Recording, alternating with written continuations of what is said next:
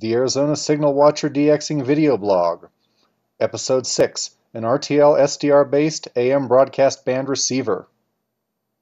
After buying my first $10 RTL-SDR dongle in spring of 2014, and this is it, I got back into radio DXing. But what really got me going was about a month later when I bought a hammered up upconverter. Now there are other upconverters on the market. This is the one that I happen to use, but there's also the Spyverter, and there are some other ones. And upconverters like this are typically less than $50. And the deal is, since the RTL-SDR dongle only covers down to 24 megahertz and the peak sensitivity is above 100 megahertz, an upconverter uses a mixing oscillator to upconvert lower frequency signals into the useful range of the RTL-SDR. So by the time I purchased a hammered up, it was using a 120 megahertz oscillator as opposed to the 100 megahertz oscillator it originally used. So that means a 1 megahertz signal would appear at 126 megahertz, a 10 megahertz signal would appear at 135 megahertz, etc. Then the offset can be set into the SDR software package you're using, and then it'll read out the correct frequency for you. Now, my early radio DXing interests were AM broadcast band and shortwave, and those are exactly the frequencies that are missed by a stock RTL-SDR, and thus the upconverter can give you access to those frequencies. So after playing around with those RTL-SDR dongles and upconverters, I came up with this receiver for the AM broadcast band. Here's the RTL-SDR dongle taken out of its case. This is one of the newer ones, a $20 one that has a temperature compensated oscillator, which dramatically decreases the frequency shift that was kind of a problem with the original ones. And it uses the better second generation R820T2 tuner, and so that tends to work better as well. Now the upconverter does have a little bit of frequency drift on its own, but still much better than the original RTL-SDR dongle. So the upconverter here is the biggest component in the box. Now if you've watched my series on the Conti Superloop, you may remember that that antenna design has a very low gain due to the electrical resistance added to the antenna to give a cardioid reception pattern. Plus the upconversion process causes about a 10 decibel loss of signal by itself. Because I wanted to power everything off of the USB port of the computer that I'd be using the SDR software on, that limits you to 5 volts, and so you really can't get more than about 20 or 25 decibels of amplification off a single amp at that voltage. Most of the higher amplification requires 12 volts typically. So I have actually 2 preamps in the signal chain.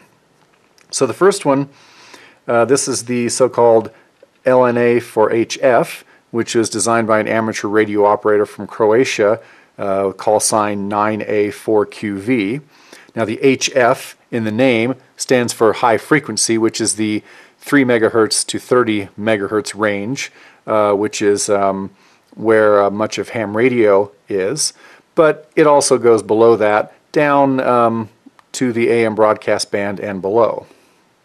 Now the 30 megahertz lower limit for this amplifier can actually be circumvented with a little bit of modification on the circuit board there, but the hammered up filters out frequencies below, above about 50 megahertz anyway, so that really isn't necessary to modify the preamp. So after the signal goes through the first preamp and through the hammered up, I still need more amplification, and that's this VHF preamp here, which gives another about 20-25 dB of gain. And that works because after the signal goes through the upconverter, it's no longer an HF or AM broadcast band signal, it's a VHF signal above 125 megahertz. And then we finally go into the dongle and then off to the computer. Now there is one little thing that I added here. Turns out that the amplification that I'm using is actually just a bit too much, and so I usually have a 3 decibel or 6 decibel attenuator in the signal chain as well. That's a little bit sloppy, and that probably should be swapped in position with the second amplifier, but that's really not such a big deal. Now, it's worth noting that depending on the antenna that you're using, you might not need two preamps, or maybe you're going to power this separately from the USB port, and maybe you want to just power it for 12 volts, and then you might just use one amp. And the other thing that you can do is the RTL-SDR dongles have built-in amplification that you can access from the SDR software, although once you start turning that up into pretty significant amounts of gain, I find that it tends to degrade the signal too much, and so there's limits on how high you want to turn that up. But if you only need one preamp, this is about a $100 receiver. So the main point here again is the AM broadcast band. If you want to spend more than $100, you can get an SDR with better specs and one that you may not have to deal with all this other stuff. And that's especially true because the RTL-SDR dongle is only an 8-bit system, 8-bit analog to digital converter. But that's sometimes enough, and I'm going to explain why. Now, I'm going to use the US mainland as an example here, but this can apply to many other locations as well. So the issues with having only 8 bits are that it's easier to overload the receiver when using a broadband antenna where there are some particularly strong stations, because you just don't have that extra headroom that you would get from having more bits and thus a larger signal range. And the other issue is that one of the popular aspects of AM broadcast band DXing is to try to get very distant stations across the oceans. So from western United States, trying to pick up signals from across the Pacific in Asia, or if you're in the eastern United States, picking up signals from Europe and Africa across the Atlantic Ocean.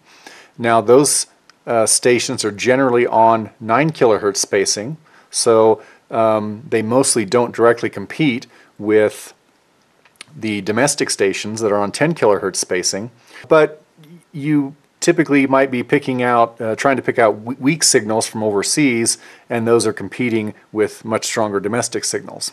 In the first case, if you really do have strong local stations, you may very well need a 12-bit or 16-bit SDR, and you just have to eat the extra cost to get that. Especially if you're in or near a big city, the 8 bits just may not be enough.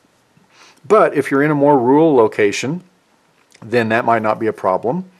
And also, you might just have one particularly strong local station, and in that case, a band stop filter may be a better solution.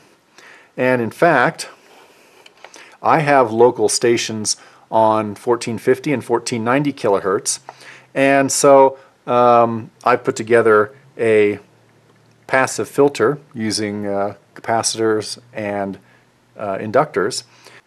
Now I'm going to do some videos later on that illustrate and give some details on how you build filters like this.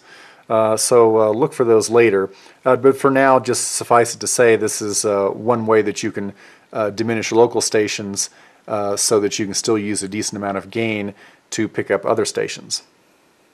So for the transoceanic signals, unless you're at a very remote location or maybe on the coast with a very directional antenna, the limiting factor is mostly going to be signal splatter from the adjacent domestic stations that you have to deal with.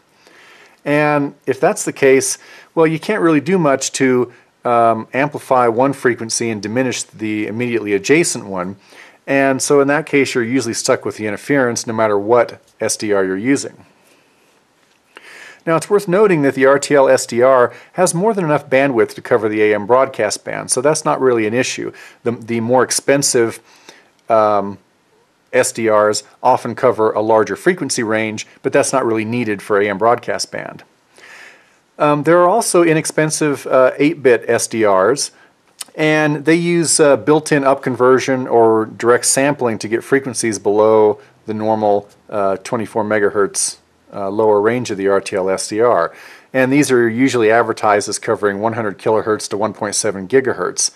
However, they don't seem to work nearly as well as just a regular RTL-SDR plus an upconverter like the Ham-It-Up or the Spyverter. Now, one other advantage of the RTL-SDR is that it has the broadest software support. Many of the expensive high-end SDRs require proprietary software, and that often just works under Windows, although sometimes it will work under other operating systems. And so if you don't use Windows, if you use a Mac or maybe even Linux, that may not be so good. Now, the high-end SDRs do have other features that may make them attractive. In addition, for long wave and short wave, where you may have a station that's more or less by itself on an isolated frequency, well, in that case, the dynamic range that you get from the 12-bit or 16-bit systems can be very useful, because you may have a strong signal somewhere in your bandpass, but you also may be wanting to pick up a very weak signal from a very distant shortwave station or long-wave station. Still, if you're interested in trying out an SDR for the AM broadcast band, you don't necessarily need to go right out and spend hundreds of dollars on a high-end SDR. As an example, I've logged over 700 AM broadcast band stations in 3 years at this location, including many from across the Pacific, and this has been accomplished using either this exact receiver or an even less capable system that I started with.